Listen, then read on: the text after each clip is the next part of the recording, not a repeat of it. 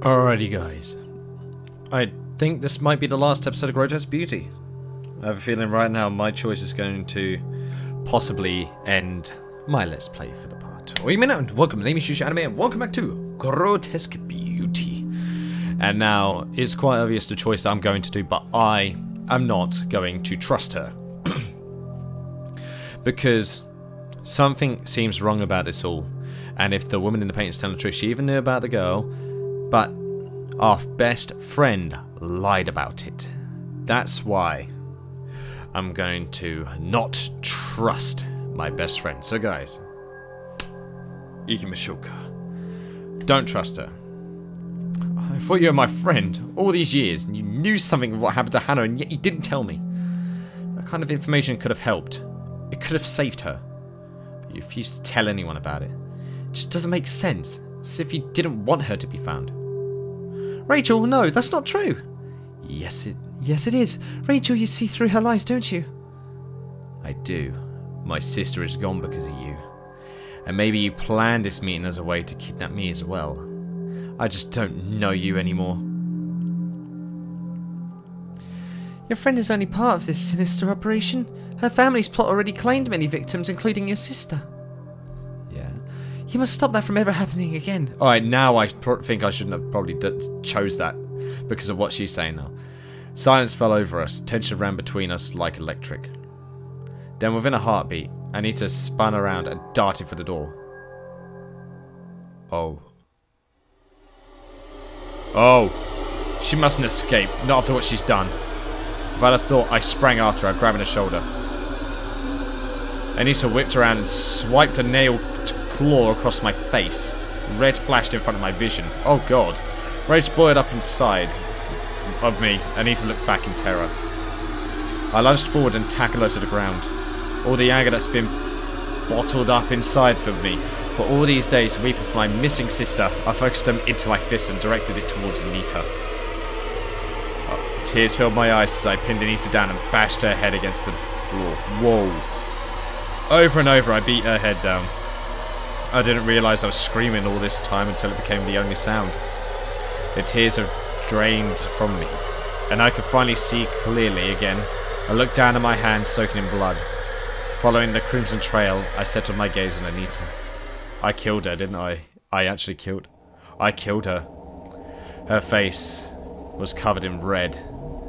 Her stare fixed on something far away outside of our existence. She remained still and breathless.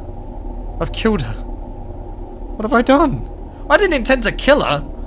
God! Only what you needed to. The mysterious woman appeared over my shoulder. There was no way. You saved us. You saved all the would-be victims of her family's schemes. She will not harm another soul again. Your sister would be proud. What do we do now? I just killed someone. My life is over. We must get rid of the body. How do we even do that? There's no way we can put it. There is a way. Inside the painting. That's true. What? Think about it. No one else knows of its existence. We could dispose of Anita in there and all evidence will be erased. The painted world will be her tomb. Considering how she trapped others in there, this will be poetic justice. I nod. Not meeting her eyes, I knew it was the only option left. I picked up Anita's lifeless body and helped throw her through the painting. I feel like I could see eyes in the background. Then I witnessed a new phenomenon when the painting transformed once again. The painting canvas that had become empty overnight revealed a picture of Anita. All evidence of that night was erased. The only remnant of that instant was the new painting hanging on her wall. I don't know what happened to the woman. She seemed to disappear shortly after we put Anita through the painting. Maybe she ran away as far away from here as possible. Eventually, the police were investigating when Anita was reported missing. They scrutinized me about the events of that night. I didn't know what to tell them. I was no good at lying. Perhaps against my better sense of judgment, I told them the truth. I told them about the painting coming to life. I told them that Anita had disappeared inside the painting. I left out the part where I killed her. Oh my god, I'm in an insane asylum, hello. my answers didn't satisfy the authorities, of course. The case remained unsolved, and I was diagnosed with severe mental paranoia. Paranoid, okay. It didn't take long for them to commit me to an asylum. No matter how much I protested my sanity, no one believed me. There are times when I wonder myself if I dreamt up the whole thing, but those doubts never linger. How could I forget those red-stained hands and the terror in her eyes?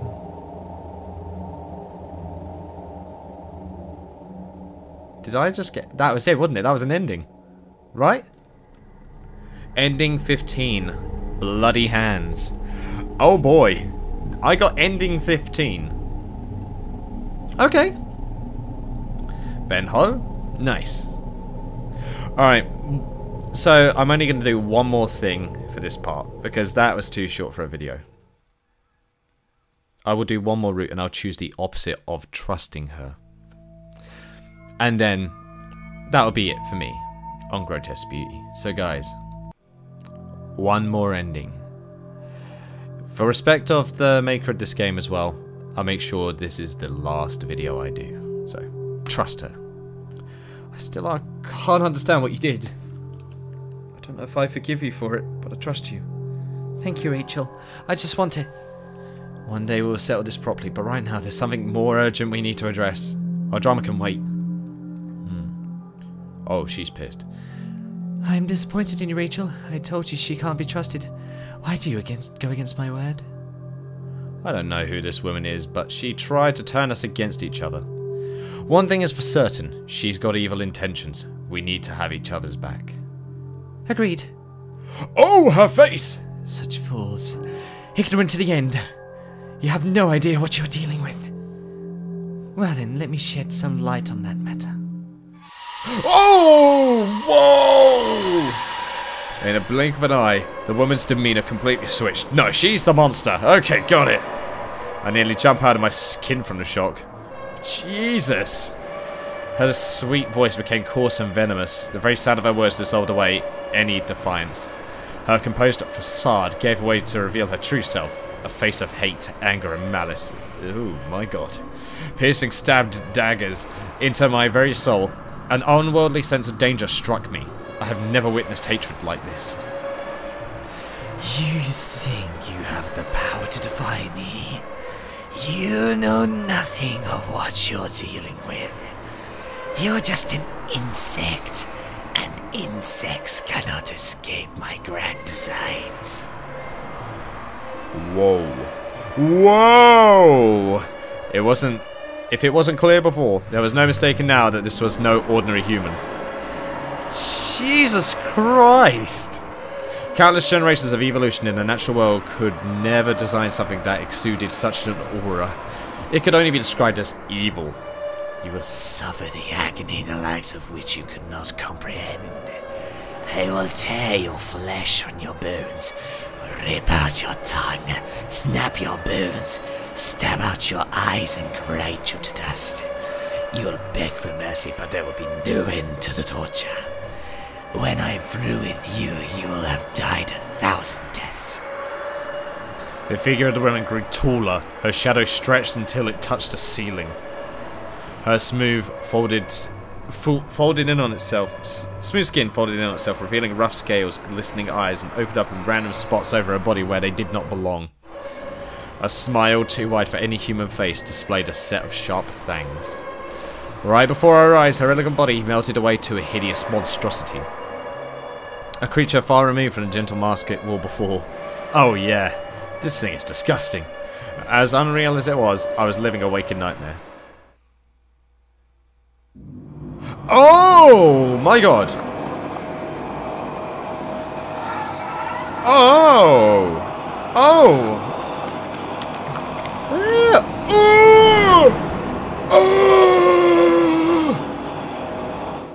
Oh my god! Oh my god! She's oh my darling, you're beautiful. How are you? How are you today? Yeah, you know what? I think I disagree with the wrong person here. I'll just go back to ending 15 if you don't mind. I quivered at the formidable sight. My whole world felt small in that instant. The creature let out a sharp hiss. What is that? What is that thing? Now, do you see? You had no hope in defying me. It stepped forward in a challenging motion. What do we do? What the hell do we do? So this is gonna be the last save. Yeah, I'm just gonna save quick. Ah! Run! Of course! Run for it! We turned and ran out the door. We were incredibly lucky to be in position close to the exit, otherwise I fear we would have stood no chance in escaping. As we sprinted out of the room, I felt the unnatural quickness of the creature rushing after us. Oh my god! It was close. Oh god. Oh, Anita's room was the nearest safety. I rushed in with Anita following quickly. We both turned and slammed the door behind us just in nick of time. Oh my god. Door frame shook as the creature threw itself at the door. Anita and I both braced against it as we tried desperately to hold the door shut. I saw the handle rotate. Reacting sharply with senses heightened by adrenaline, I yanked the handle back upright, supporting it with both hands. Oh! Anita joined me whilst keeping her body weight pressed against the door. A spine-tingling sound came from the other side of the door. A furious wail echoed in the corridor as the creature pounded menacingly against the door. What are we going to do? What are we gonna do? Keep this door shut. We can't let it come in or we're toast. The monstrous noise echoed. No, continue, sorry. It pounded against the door like a battering ram, but still we held on with our bodies pushing back. Thank our lucky stars, this door opens inward. I don't think we could have held it if it opened the other way. Oh yeah. The screaming outside died and suddenly all was quiet. It's gonna come through the window. It's gonna come through the window. Or it's tricking us. Oh god. Anita and I exchanged a look of confusion. What happened? Why did it go quiet all of a sudden? Do you think it's still out there? Anita pressed an ear against the door. A look of deep concentration spread across her face. I think I hear something. Oh hell no! Oh hell no! Did you hear that? Shh. Listen. Listen. The sound was faint at first, but there was no mistaking it. It sounded like someone crying. A little girl. What's a little girl doing here? Maybe she came out with the painting. Or maybe it's a trap. Help me. Help somebody! Oh god, I don't believe it. There's actually someone out there. This can't be real. Rachel, are you there? Please help me. That voice. There was familiarity in the voice. I let her gasp as I made the connection. Hannah, is that you? What? It can't be. Help me. I didn't want to hear your voice, so thank you. Don't leave me behind again. Don't listen to it. Don't listen to it. That's not your sister. It just can't be. I'm scared. Please save me, Rachel. I don't want to be alone. Holy fuck. Holy fuck. I'm saving again. Saving again. Don't answer the door. I don't believe it. I don't believe you. You're not Hannah. But the sister would never try to lure me out to be killed by some monster. You need to try harder than that if that's all you got. Rachel, you have to believe me. Just open the door. I won't. Not for a creep like you. Sis, open the door. Just open the door, you fucking maggot. Open the door or I'll kill you slowly. I'll rip your eyes out. I'll tear the meat off your bones. I'll drown your friend in the pool of your blood. The longer you delay the inevitable, the more I will make your life torture. Open the door now. I'm glad I didn't do that now. The room descended into emptiness. Hearing the threat has left Anita and I paralyzed with fear. All we could do was share a look of distraught and keep the door shut. Yeah, keep that door shut. The sound of shuffling feet paced back and forth in the hallway. Sometimes it disappeared into another room, only to return a moment later. And now and then it would try the door, but we'd spring up to resist it. Fuck. I have a feeling it's going to try and come through the window. That's why I think it'll come out next. Some time passed since the sound of it moved away. The corridor was silent for a considerable time. I am so fucking scared. Do you think it's gone? Where could it have disappeared to? Maybe it went back to into the painting to rest? I don't think so. I heard it in the other room. Then what should we do? We can't stay here forever. Eventually I'll get inside. We need to find a way out. That mean opening the door and sneaking out. Oh god. Hey, it's going to be alright. Listen to me. I'm just so scared. I can't cope. I don't think I can take much more of this. We won't have to. We're safe for now. Anita, I need you to be strong. I promise you we'll get out of here alive. The two of us. We'll make it through. I'll protect you, okay? This'll be all over soon. But for now, you must be brave. If we have each other's back, then no one can break us. Okay. Thank you, Rachel. I'm glad you're here with me. You've always been so strong. You've always been a good friend. I'll try to be as strong as you. That's good. Have you heard anything from outside? No, I haven't heard anything for a while. I think the last time I heard it was in my parents' room. That's the last time I heard anything too. Maybe it's safe right now. Oh!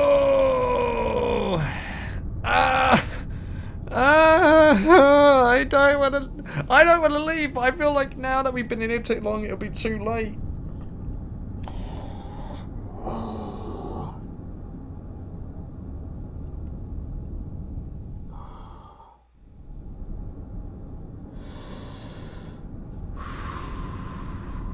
I feel like if I stay in the room, it's going to come through the window. But I feel like if I leave the room, it will hear us and immediately bolt to us. Or maybe it's hiding up on the ceiling. Even though we said the last time we heard it, it went into the room. I'm going to choose don't leave.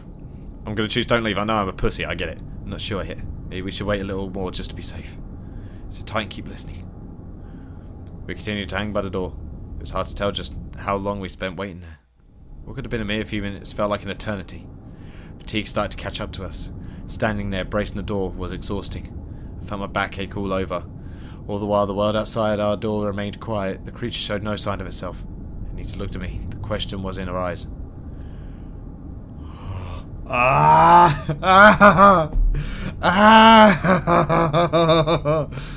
Don't leave! I still don't think it's safe to go out yet. Okay, I don't much like the idea of risking a run for it right now. Something about this just seems too planned. Like some psychological experiments. Yeah. Yeah, that was me, sorry. What do you mean? We can't stay in this room. I must know that. It must know that. Sooner or later we will need to open the door. As long as it keeps quiet for all that time, it can trick us to believing it's gone away. It's playing some kind of game with us. Are you saying that thing has been sitting outside the door all this time? It's a possibility. Where else could it be? Then how do we get out of here? I don't know, but for now we just need to stay alive and keep this door shut at all costs. Just then, as if in response to my fury, a sound cut through the silence. That came from over there. My eyes darted to the other side of the room. Horror struck me when I realised it was coming from. It was the window! Oh, I was right! The window! I think it's the same coming from out there. Slowly edged away from the door, leaving Anita behind. What are you doing? Oh, we're going to check it. No, no. I don't want to. I heard the worry in her voice. Whether that thing came through the door right then. It took the two of us to hold it back last time. Anita alone would not be able to fight it. But I was concerned about something else. Slowly I walked toward the window with its curtains drawn. The sound coming from outside the window became more audible. I reached out a hand and held onto the curtain fabric. I pulled the curtains open. Here we go, here we go, here we go! Oh! Fuck! Hi! I don't like you! The monster was right outside the window. The glass pane shatters, bringing a cool gust of wind into the room. Dark, snake-like silhouettes invaded from the outside. They slithered toward me. Run! I ran toward Anita. She was already out the door, holding it open for me. I felt a massive weight roll into the room and give chase. Anita dragged the door behind me. Alright. Anita leans back. She's pulled the door shut. I join her, planting a foot on the wall for leverage. I knew she was going to come behind the window, but I thought there would have been another chance for me to do that. I was thinking, okay, she's going to do that again. I'm going to go. Like, I was thinking there was another time I could choose go out or don't go out. By our efforts, the door was slowly being pulled open. It was clear we could not hold out. I don't think we could hold on for much longer. I know. So this is it then? So this is it then? Doesn't have to be. Don't have to let this thing take the both of us. You don't mean... I do. One of us can hold it off. I should buy the other enough time to get out of here. Better one of us dead than the two of us. Where's going to stay behind? I'm gonna stay. I'll do it. But Rachel, Come on. Don't give me that. I said I have your back, didn't I? You need to get out of here whilst you can. Rachel, I don't know what to say. Thank you, it'd be nice. Make it snappy. I don't know how much longer I can hold this. Thank you, Rachel, for everything. I'll see you again one day. I'll see you again one day. Go on. Get out of here. Now, get out. Just me and you. Grotesque beauty. Anita let go of the door and ran toward the stairs. I listened as her footsteps ran the front door and soon disappeared down the streets.